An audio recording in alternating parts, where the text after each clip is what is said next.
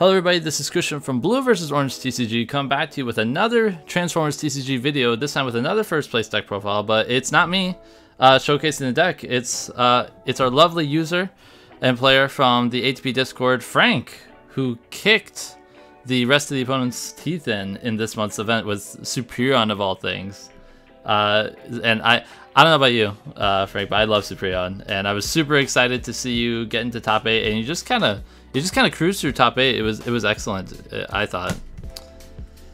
Yeah, to be honest, well, if I'm honest, it was actually quite a lucky roll of the dice, because Superion, believe it or not, wasn't actually my first choice. I ended up doing a dice roll out of the two decks I built, and Superion won. So that's literally how I ended up playing Superion. Yeah, I've always loved him out of all the combiners. And yeah, it was a fantastic experience, to be honest, win the event with, like you say, with Superion of all things. Yeah, how was your matchups through most of the events, going through the Swiss rounds and then top 8? Was there any matches that you thought were either surprisingly pretty simple for you to play through, or like ones that were actually much harder than you anticipated when actually going up against them? To be honest, the PS matchups I had wasn't as bad as I thought it was going to be. I even had a Fort Max matchup, which I was not looking forward to that. But I ended up actually winning that 2-0, which I was really surprised by that myself. To be honest, yeah, it was quite I had quite a few 4-wides, played Overlord. But yeah, even quite a few, like obviously with the new legends and everything like that, Starscream was my biggest my concern. But sure, yeah, they all went pretty well. Excellent. Well, why don't we just get into the deck profile here then? Yeah. So basically, character-wise, as you expect, there's you know, typical the 4-wide start. Silverbolt, Air Raid, Fireflight, and Skydive, with Alpha Bravo in the KO. Like saying before, like Alpha Bravo was kind of there if there was a planes matchup, possibility of sideboarding them in.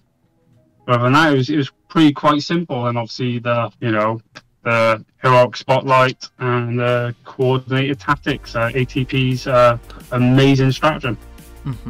Absolutely. Now, I'm curious what your thoughts are on this, but every time I've seen Superion play, or I played him a little bit in ATP2, who would you say out of like those, like Alpha Bravo, Fireflight, Skydive, and Air Raid, excluding Silverbolt, which would you say has probably the most like important early game ability wise for the aerial bots? Because I've always thought it to be Air Raid, because I just think like being able to just break an upgrade, just anyone's upgrade is amazing. Yeah, massively. I actually had one matchup against Kafka's 4-wide PS, and he sideboarded in I think it's Razor Claw, the one the Predacon combiner piece, who allows you to attack untapped enemies, and he literally went straight for Air Raid and literally just took him out straight away.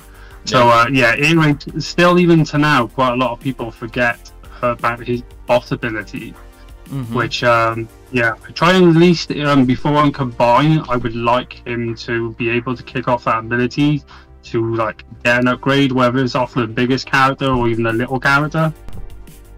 Absolutely. I've seen turns where Air Raid swings into a character with like a pocket processor on him and just blows up the pocket processor, because people just don't think about it, right? Especially, you know, given people hadn't played Superion before the custom card scene popped up in quite a long time, so people, I think, just forget that Air Raid, oh yeah, just blows up anything I put down. And with Silverbolt giving all of you guys Pierce, I imagine it's even simpler to just blow up anything you want. Yeah. Because obviously before Silverbolt's ability for giving the PS1, sometimes it would literally be a case of you needed to flip that Black Pip or have a PS weapon on him to try and get his trigger to work. And now with Silverbolt, it's always kind of like a guaranteed ability that will trigger. Awesome. Yeah, and then you didn't I guess to get into the sideboard characters early, you didn't have a sideboard character registered for this event, did you? No, it was basically how I built the deck was kind of like you know, just done the 4 bases, and then basically Alpha Bravo was in the sideboard. I did contemplate on bringing him once in the whole of the event, but in the end I chose not to. You know, the base 2 attack PS3 is nice, but then when you've got, like, you know, the PS1 and the bold one, he's kind of not doing more PS guaranteed PS value unless he's actually got an upgrade on him, or if you can boost up that attack. Yeah, that makes a lot of sense. Yeah. Excellent. All right. Well, why don't we get into the battle deck then? So we've got, basically, I'll show you the upgrades. So we've got the right way up. Oh, other way. Yep. All right, there we go. So I literally, my ones, I run 1 copy of Noble's Blaster, 1 copy Lock on Lasers, and Sturdy Javelin. The other one, to be honest, are quite straightforward with a Superion build. There's the Amp Hovercrafts, Handheld Blaster, 2 Energon Axes, and amazing card. To be honest, one of my favorites, Fusion Boris. Yes. Yeah. Incredible. I love that card. Yeah. So it was basically built on the sense of trying to get, like, you know, get the PS, guaranteed PSs up. A little bit of, you know, ping damage and on-attack damage. And the Handheld Blasters, obviously, with the double blue. I will admit, first time through the whole event, in the top 8 match was the first time I actually played a Handheld Blaster. Oh man! And I actually played, I played it on Superion when I could not find I couldn't find an upgrade at all. But it worked out all right, because obviously Superion's built in Bold 1. He ended up having Bold 2, and he swung for something like, I think it was like, I had another upgrade on him. He hit for like 7 PS7. So the Bold 2, the Bold Handheld Blaster actually benefited in a way. That's always interesting, especially with a lot of these like blue-black Pierce lists, right? Where the Handheld Blaster actually starts to not feel as terrible. Like, you still don't like seeing him in your opening hand, but it's like, it could be worse. Like, if it's the only thing in your hand, it might get you an extra damage, right? Which, you know, it's not too bad. What did you think of only 1 Sturdy Javelin? The 1 Sturdy Javelin, to be honest, I run another one in my sideboard.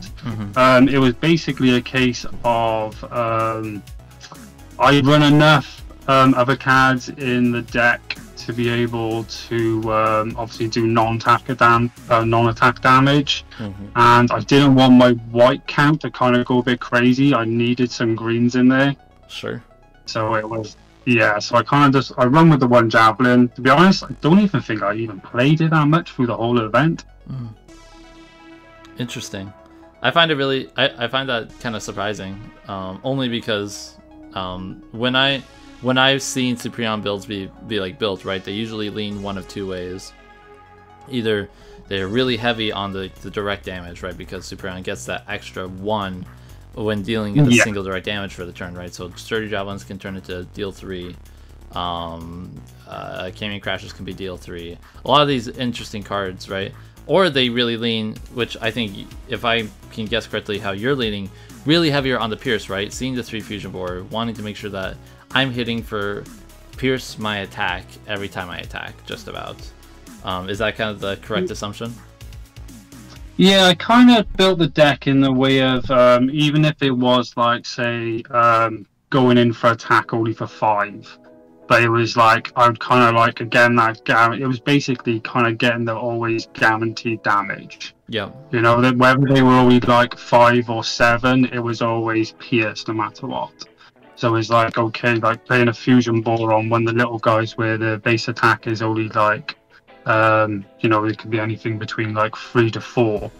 I would always be at least getting PS5 out of that, or maybe more. Sure. You know, so yeah, so it's like, you know, there is some you know, non-attack damage in the deck. But yeah, I did want to go for guaranteed damage numbers in the deck itself.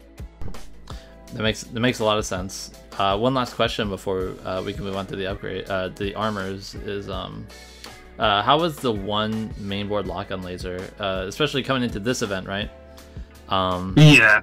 There was no Menasor because it was a T1 event and he recently just got booted from the T1 format. So what kind of things were you expecting to use this lock-on lasers against? To be honest, I didn't actually have a certain character in mind. It was mainly due to the +1 attack, the PS1, and with it being a green. Some of the problems through playtesting I was having, I ended up having cards in my hand that I didn't want, and then found out I didn't have enough greens in the deck. So I was like, right, okay, I want some 1-ups in there to see how the deck goes. And lock-on lasers, to be honest, they seem like the okay choice for it. You know, the +1 PS1, okay, when it's on Superion, that +1 in PS1 kind of tallies up quite a bit for what PS outcome you can actually do. Absolutely, and you know, it's good against the mirror match if you ever run into it, which we might see more now that Superion took a whole event, right? Yeah, it would be interesting to see for sure. I am intrigued if Superion's going to pop up in the next event itself. I would be shocked if it doesn't, but I digress. Why don't we move on to the armors? Yep. So move these to side. Armors, we've got literally one reflex circuit, 2 smoke cloaks. And to be honest, I only run one and then one sparring gear. The armor count for this deck is really low.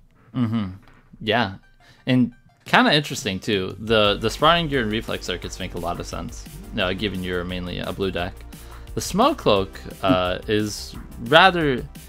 It makes sense given Silverbolt's like main proc ability. How did you feel only running 2? Was there ever a point where like that number felt kind of weird to you, or like do you wish it was just like something else, or wish you ran 3 of them? To be honest, it was originally 3, but I actually hate Smoke Cloak. I'm not a big fan of Smoke Cloak. It's like you say yourself. It's a blue-black. It is like really good on the trigger as well.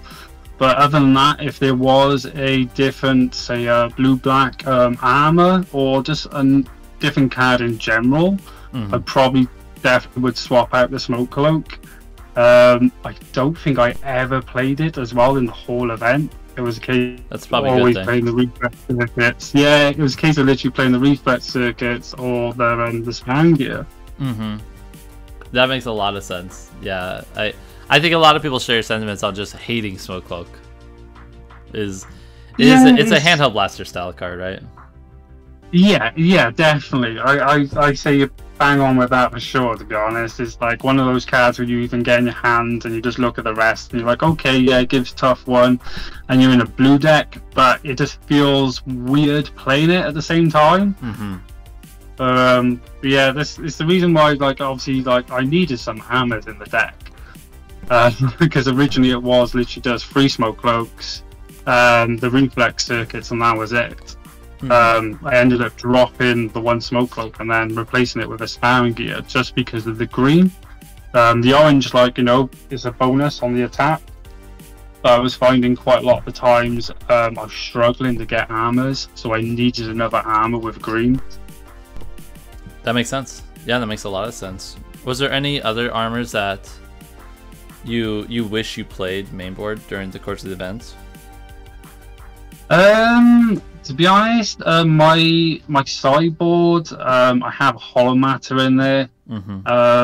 Magray was one of my biggest concerns in this whole this event. Obviously, playing Autobots in general, especially being a 4-white team as a Superion, like get Magray, that's like 8 damage. 8 damage. Right? Yeah, I was quite lucky to that only ever happening to me once. While I was actually, I think like once or twice for the whole event, I actually got Magrade, and the one time I actually chose not to combine and then my opponent literally mag raid me. Oh, And yeah, it was a horrible feeling. yikes. And then like in one of my other, I think actually in one of the top 8, yeah, the top 8 events I played against Snapdragon, and it was two Decepticons. I didn't want to combine then, but I noticed he was flipping mag rays, so I was like, right, I've got to combine. Right. I can't take damage. Yeah, you don't want to take that 8 to 6 damage just for free. Yeah. Right? It's not worth it. Yeah, it can really set you back, especially being a combiner. Mm-hmm. Absolutely. Well, very cool.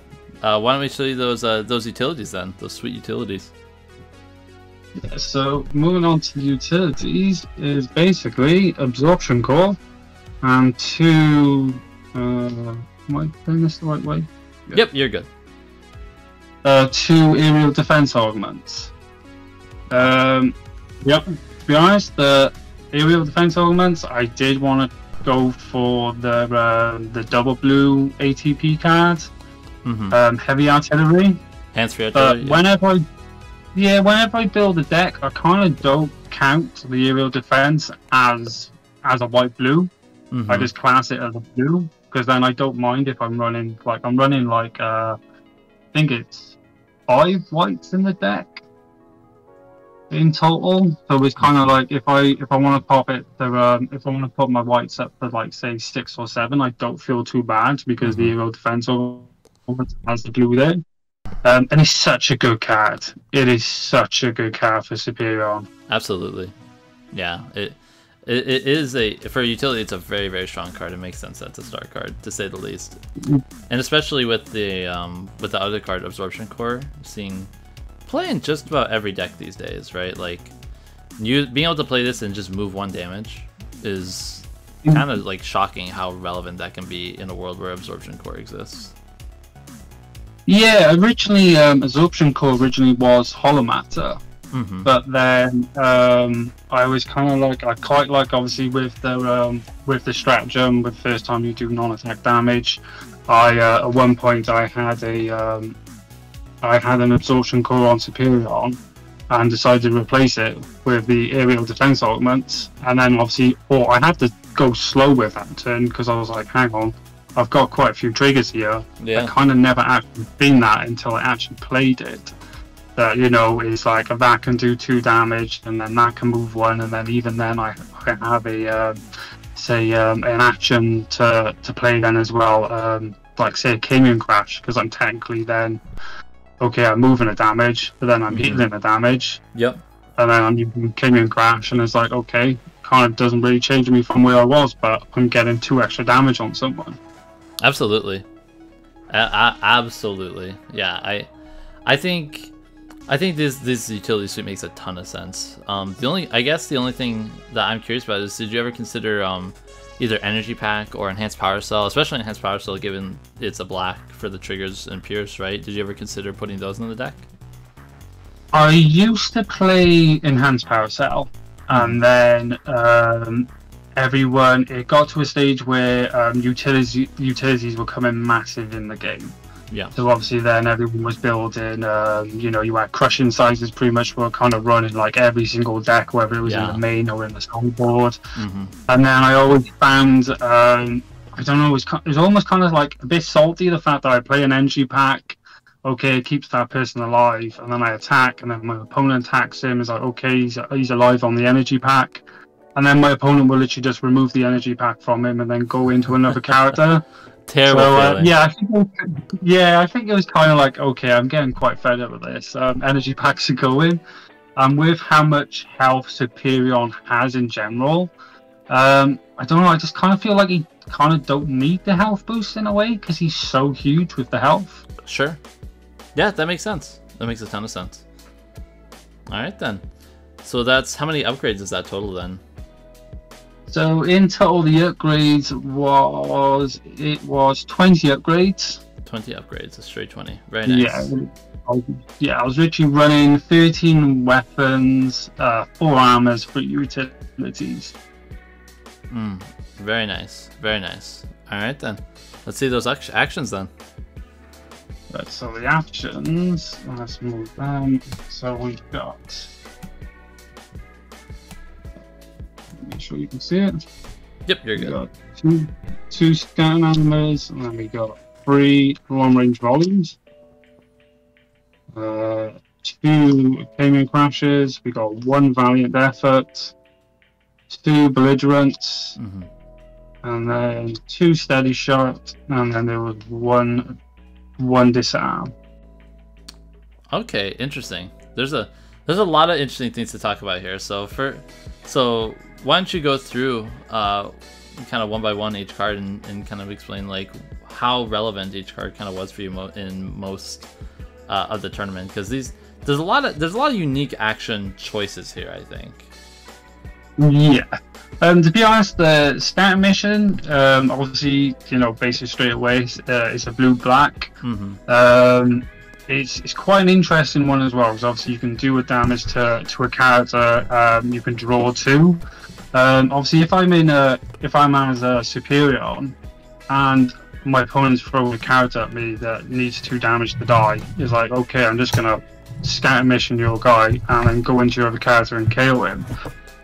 But I basically kind of use scatter mission before I combine into Superion, if I wanted those better upgrades for when I'm Superion to hit harder.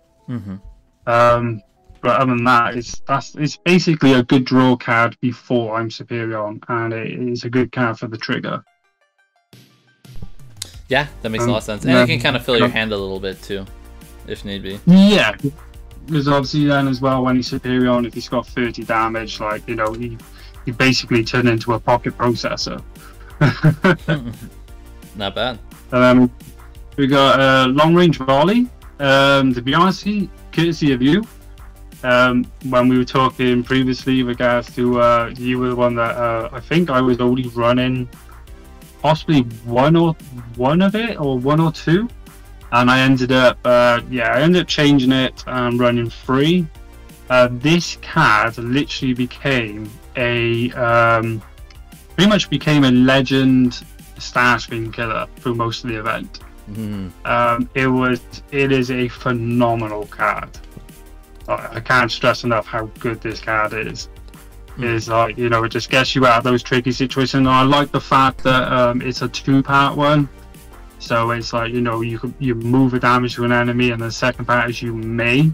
The fact that second part is you may is massively, because I found myself where I was like, if my opponent's got hollow matter on, it's like, okay, I can still move damage, but then I don't have to do damage to myself. Then you just block it with a hollow matter. Yeah, and you can still use it to move the 1 damage to a team full of Autobots. And not have to deal yourself with damage, even if they run no Decepticons. That's really huge.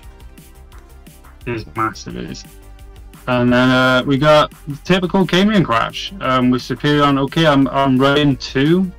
I don't run an extra one in the sideboard. I was running 3, but then I kind of popped up the long range volley and went for the Cayman crash because. Obviously, with all the ATP's new legend characters, Starscream was... I just expected to see him everywhere, and I expected to see a lot of Decepticons. For sure. So I went with the 3-2. Cayman Crash with Superion again is such a good card. If it's the first time I play it as well while I'm Superion, that's doing 3 damage. It's massively. And then, we got two copies of Belligerents. I was always like, Belligerents was always a card that kind of kept on going back and forth between my sideboard and my main. Mainly because I kept on playing it wrong. I kept on playing it wrong in the sense of forgetting that when I'm playing it on my little guys, I still can't trigger the flip. Sure. Yeah. So yeah, so I was kind of like infuriating myself a little bit. I was like, oh, I wish I never played that card. But yeah, once it gets to Superion, then, or like say you hit with your last character before you combine, which most of the time is Silverbolt, that damage can go up quite a bit, and it has come in very handy through like some of the you know, the top 8 matches itself as well. For sure. Yeah. Do you think, yeah, especially given like ATP3's metagame was really blue focused, it was, you know, a heavy control metagame. Do you think still being able to have that belligerence to even just like push for just pure raw numbers into some of these orange decks, just be like, okay, with my bold 1 and my handheld blaster to get the extra bold 1, if I hit 2 more blues with this belligerence, I can one-shot the orange deck exact, if need be? Is that something you kind of came up with quite a bit? Yeah, definitely, because even though like my deck was built around doing fairly consistent Pierce numbers, the issue then was if I was going into an orange deck, you know, they're not bothered about blues in their deck or anything like that. So it was like, okay, I need a way to get, yes, I can do consistent numbers, but I need to get a higher base attack number against us. Say an orange build deck with a character that has 1 defense. It's like, okay, yes, I'm going into it and I can guarantee Pierce numbers, but I need something to pop that up a little bit. Absolutely. Yeah, I like it a lot. And we got 1 copy of Valiant Effort. This is a unique pick, to say the least. Yeah, it's to be honest, it was originally 2, and then I dropped it to 1 because obviously it, you know, first part, you know, if it's one of your leaders gets +3 attack until the end of turn, it only works on Silver Bolt. I did try it with 2, and I was never getting it. And then even the second part itself, you know, it's if you have a ranged character on the battlefield, do 1 damage to an enemy. When you're Superion, that becomes 2. So you know, with the upgrades, you know, with the sturdy javelin, the armed hovercrafts and stuff like that, they can tally up a little bit. I think personally this card may end up coming out in the end, but then it kind of all depends on how, you know, I think Superion's pretty much built for T1. Played it in constructed, full constructed, and it's just, I don't know, it just felt, you know, beings like, you know, you can have the 3 white type masters and anything goes. It was too much for Superion. Yeah, just kind of felt like it was behind quite a bit. Yeah, massively, to be honest. Even though I've done quite well in the last full con, even I think I actually played Superion on one of them, it felt like such an uphill battle for the whole of the event. For sure. That makes a lot of sense. Plus, like, I would argue Superion's like absolute worst matchup like in the game is ATP Menasor, who also is kind of floating around there in full con, so there is also that kind of issue as well. So that makes a lot of sense. I would agree with you there. Yeah, I've played against the ATP Menasor, and god, that thing just hits like a truck. It hits so hard, and it can defend quite well as well. He can stay in full con. He can stay in full con. Yeah, I'm kind of glad he went from T1. I think that's why Superion was a choice to go back into T1 with him going out of it. I agree, absolutely. And then we basically got 2 copies of Steady Shot. Basically just for that, you know, extra attack boost, like going into orange builds, and it's good for hitting the trigger. Is a blue-black. And then we got 1 copy of Disarm. Disarm was basically pretty much dope. I have very little removal in the whole deck, and I kind of wanted, obviously I didn't want a removal card that was like an orange or anything like that to throw off the deck. I was kind of looking reprocess I kind of didn't want, and then yeah, I just thought, right, I'll go for another blue card. Disarm, you know, it helps, like, say when my opponent like plays a force field, I'll just do the disarm so I know my pierce numbers are going to matter then, and it's not going to be chucked off by a force field. But yeah, it has given its worth in the deck, to be honest. Yeah, I was gonna ask you about that because that's the card that sticks out to me the most out of this like list of actions currently. Would you, because in the previous metagame where it was heavier control, Disarm saw a lot more play, because people were able to ramp up upgrades pretty quickly. In the aggro, in a more aggro-focused metagame, I don't see Disarm played as much. But so would you say that it was pretty good, or do you think you wished it was something else? Like, do you think it was maybe like a Smelt or a Catch Off Guard, or even just like a Vaporize? I actually play a catch-off guard in my sideboard, so it was a case of if I needed that extra, because there's very low count of removal in the deck. Yeah. If I needed the extra removal, I would have put in a catch-off guard. If I'm honest, I don't like Smelt. Sure. Yeah, giving the your opponent the choice to choose what they like, I suppose it's not too bad if they've already got the one upgrade out, and it's like, say, there's a pocket processor, and they don't play anything on the next turn. You can like Smelt it, and they got no choice but to drop it. I think the choice to give them what they want to get rid of is kind of always put me off that card, if I'm honest. For sure, I don't think that's a bad way to look at it at all. I think Smelt can either be super good or super bad, like you're saying. Yeah. Excellent. So thank you for that. So is that all your actions, or do you have some more here? This is all the actions, and then I've got my my secret actions. Secret actions, sure. Get these to the side. So we've got 3 copies of Despite Any Difficulty, 1 Sabotage Elements, 1 End Hostilities, 2 Concealing Contrails, here, and then we've got 2 Stable Covers. Okay, so we got some interesting choices. We got some interesting choices here. Yeah, it was kind of like, obviously the Sabotage Elements, is basically in there, to help out with the removal. There's such a low count of removal in the deck. Sometimes I think I probably wish I played another, because I really got that card in my hand at all, if any, in the whole of the event. Stable cover, obviously, is like Sabotage Elements is a blue, stable cover is a black, so it kind of helped with the balance of helping with the triggers. Stable cover helped out quite a bit. If I managed to actually draw it as much as I hoped with the whole event, because I did end up playing quite a bit of PS matchups with, end up playing against Ansel's 4-wide PS, Olgar's 4-wide PS.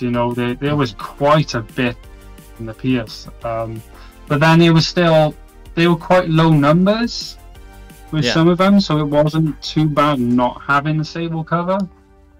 Yeah, because they can't. It's like 4-wide black, orange black Pierce can be a very consistent strategy, but it is like sometimes if they run out of gas, right, then those Pierce numbers just don't hit for as much as you would hope they would, right? Yeah, it's kind of like the they got a majority of like the 4-wide Pierce decks you'll come against. They got quite an average attack level, so it's kind of like if they're not hitting the PS values to go with it, it's not too bad going into Superion then. The stable cover definitely helped, even if I was putting it down even against a non-PS deck, that +1 defense being tough 2 with Superion did tally up quite a bit then in the defense on the attack itself. For sure. So there was that, and then we've got 1 copy of End Hostilities. So pretty much, despite any difficulty for me, kind of replaced End Hostilities. Yeah, it's just despite any difficulties, as everyone calls it during the ATP server, it's called Dad. But yeah, it's just. I don't feel right not at least playing 1 copy in the deck. I do run another copy in my sideboard, to be honest, which came straight in the top 8. Was it in the actual finals match? my second end hostilities come straight into the deck. Makes sense.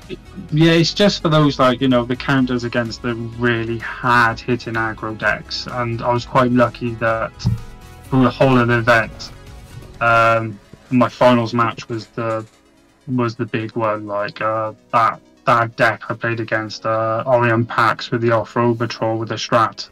I watched the semi-finals match of Wyatt playing that deck, and it hit so hard. It's a hard hit. It was, yeah, it was kind of scary watching that match. It was kind of like if Wyatt won, it would have been a new matchup for me. He was playing against Kafka Ansel, who who actually lost in the first 5 rounds of the event. Lost against him 2-1 with his 4 wide. Which, fair enough, to be honest. I'm not sure if many people know that was our closest match we actually had. Through all the matches, that was kind of the one that's stuck in my head. Yeah. Because I lost 2-1 on time, and if both of us were just saying how crazy it was, because if I had an extra about 4 seconds, I would have won, because I hadn't combined yet. So basically, Ansel won me by health to 30 to 27.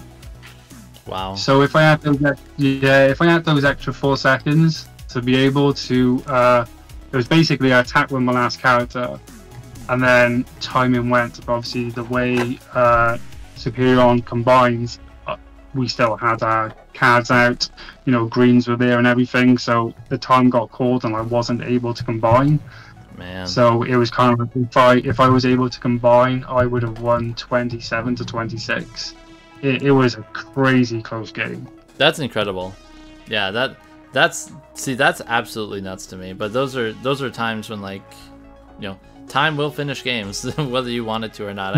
I've been in the exact same situation before, and it's an unfortunate feeling, but it's a very, like, it puts you kind of into reality, like sometimes, like how slow or fast like a game can be going at times, you know. So it's I've been there before. Been there.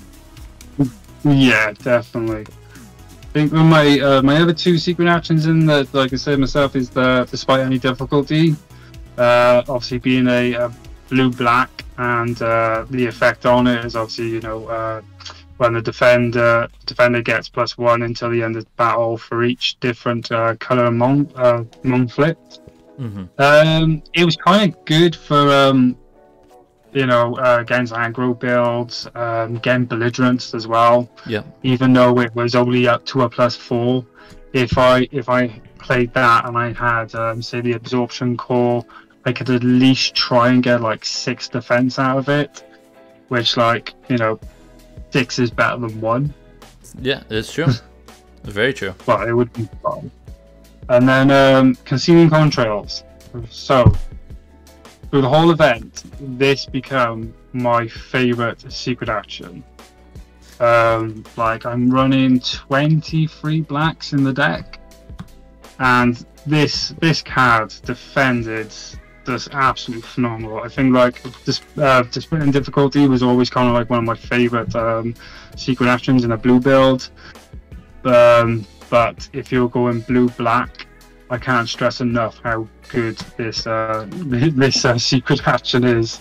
Even though it's a double black, but one's only for a plane, it's such a good card. Well, the beauty is it has no cap, right? Like with that, you have to get all these colors, and you can only get +4. But I mean, if you have, like, I've watched you play games in this event where you had the sparring gear with top 4. Hitting whites to flip like 6 blacks on defense with concealing contrails, and getting 6. I think that was even incredible. Yeah, utterly incredible. It ended up going really well against a very heavy aggro hit, and then in one of the other games as well, I had the sparring gear, I had the absorption core. My opponent belligerents me. It was like, okay, concealing contrails, and it was like, when my opponent literally tallied up how much he'd done, and then he realized how much I defended, it was like, oh, like it is that secret action, like you say yourself, it hasn't got a cap on it. This what makes it a phenomenal card for Superion. And like you said, probably just about any blue blacklist. That card's incredible. It is an absolutely incredible card. I agree with you. There's another thing there. Yeah, but that was pretty much it for the main deck itself. And then my sideboard, it was I run 1 copy of Spy Satellite, 1 copy of End Hostilities, 1 Survive, 2 Infiltrate, 1 copy of Marksmanship, a Catch Off Guard, Pocket Processor, Hollow Matter, and then there was another copy of Sturdy Javelin. Interesting. So just to kind of brief over the sideboard real quick, was there any card that what was the card that you brought in the most out of all the games in the tournament, and which was the card that you brought in the least? The most I bought in Spy Satellite Uplink. Yeah, it was such a good card, especially like I think through the event I had, I think it was 2 or 3 Starscream matchups. So as soon as it went to game 2, the Spy Satellite went straight in. To be honest, Survive needs to go. Sure. It's kind of like through me changing the deck consistently. Survive has kind of been one of those cards that have kind of just stuck around. Yeah. And I tried it before in the deck, and I didn't like it, to be honest. So through the whole game, the cards I didn't use, to be honest, was mainly these. So literally all through the games, pretty much all these come into the deck. And then Marksmanship I never used, Catch Off Guard, Pocket Processor, and Survive. They were never seen through the game itself at all. Sure. And would you say that the Marksmanship, like, was it just never like a matchup where you felt like the Marksmanship never just came into a place? Because I could, like, when I see that, I could almost see that as a main boardable card in your like 40-41, right? But I can see also if you just, you know, against the legend characters, right, after they get to legend mode, it doesn't work anymore on them. So is that kind of like one of your main reasons why you never brought it in very much? Yeah, I think it was because of how much damage I could do before they turned to legend, and then being able to do as much playing damage to them when they arise. I felt like I was never in a situation where I needed the Marksmanship. So yeah, I never used it, because it's like some situations, like, you know, it's like, you know, your opponent kind of wants you to like make the character arise, and I prefer like, okay, he's the only one in bot mode. I want to be at least trying to be doing non-attack damage every turn to a character. With Marksmanship means it is very specific to a character in bot mode. I think that's what made me never actually play the card itself.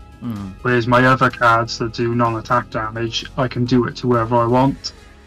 With it being so specific, it kind of swayed me away from not using the card itself in the deck.